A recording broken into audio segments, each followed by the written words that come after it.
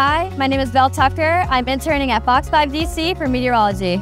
I'm going into my senior year at George Mason, and my major is atmospheric sciences, or better known as meteorology. So my responsibilities as a Fox 5 intern, an average day, I go in and I greet Tucker. He's always very welcoming when I come in, and then he gets me right to work.